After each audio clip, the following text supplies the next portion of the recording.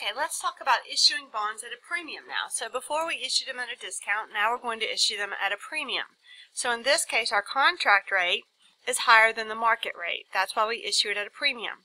We can see that we issued it at a premium because we said that we issued this $1,000 bond for $1,200. So we got more than the face value of our bond. So that tells us it's at a premium.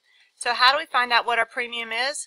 Well, we compare our cash received, we got $1,200, to our face value, that's $1,000. So the difference, because our cash received is greater than our face value, is our $200 premium. So let's put it into the journal entry.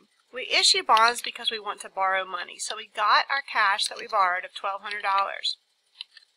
I'm going to skip a line because I want to make the point that we're going to repay this bond for the face value, which is $1,000. And the difference in what we got and what we have to repay is our premium. You will recall that a debit balance is for discounts, and now you will see that a premium has a credit balance. So I need a credit to balance this journal entry, so that makes it a premium also. Lots of different ways to see that this is a premium.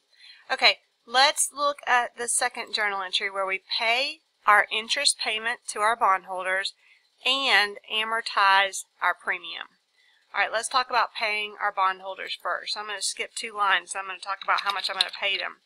I'm always going to pay them face value times contract interest rate times time. So this number in this situation won't change. Face value times 6% times half a year is still that I need to pay them their $30. I need to amortize my premium. That means slowly reduce my premium over the life of the bond. So I started off with a premium of $200. We can see it here. We can see it here. So let's find out how much we need to reduce at each period.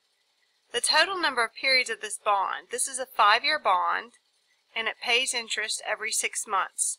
That means twice a year. So 5 years times twice a year equals 10 periods. So I'm going to amortize this bond by 200 divided by the 10 periods. So I'm going to amortize it $20 every interest payment period. Alright, so a premium has a normal credit balance. If I want to slowly reduce that credit balance, I need to debit it. So I put in my premium and I debit it for $20. So now I can solve for my interest expense. You can do this just by looking and seeing what entry you need to balance. I can see that I need another $10 to balance, and I got that because a premium reduces interest expense, which means that I would say 30 minus 20 equals 10. So if I subtract, then I can get my interest expense. So you can always remember the rule that for a discount you add to interest expense, and for a premium you subtract from interest expense. And it makes sense conceptually because here our contract rate was greater than our market rate. So over time we're getting that contract rate to the market rate. So that's what we're really doing here by amortizing this premium.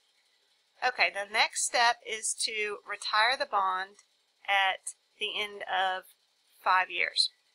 So let's just look and see what we have so far. On day 1, when we issued this bond, we put bonds payable for $1,000 and we credited our premium for $200.